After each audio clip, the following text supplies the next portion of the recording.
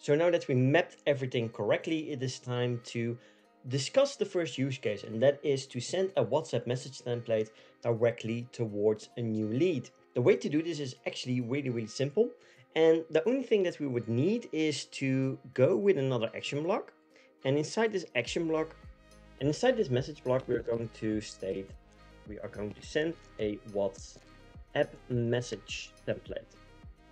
From here we are going with add item, then notifications, and from here we are going with a WhatsApp template notification.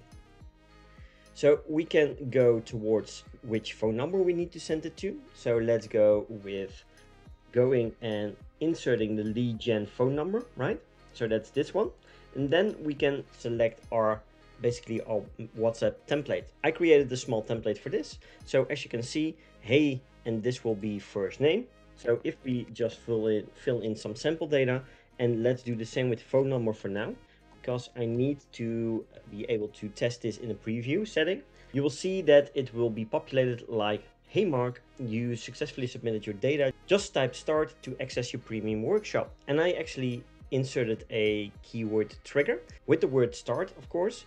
And that is going to trigger, as you will see, if I search for the keyword trigger start, then you should see that I'm going towards the lead gen follow-up flow. So if I go towards my flows, you will see that it is just a really simple message just to confirm, but this is how you can basically proceed from a WhatsApp message template, allow the user to type in a certain word to receive their freebie, right? And then the user will become a bot user and you will be able to continue the conversation any way you like to. So now that we set this automation in place, let's go and test this out, if this actually works.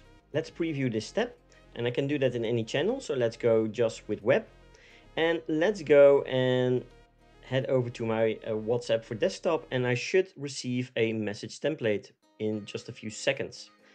And there we have it. So, hey Mark, you have successfully submitted your data. Just type start to access your premium workshop.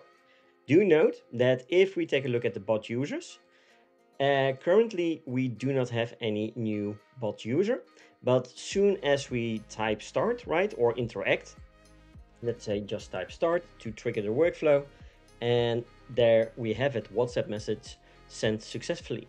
If I go back towards the bot user overview, you will now see, if I reload, that I have become a bot user of my own chatbot. So you can actually see how easy it is to send a WhatsApp message template towards a new prospect, a new lead that just signed up with your lead form inside of a Facebook ad.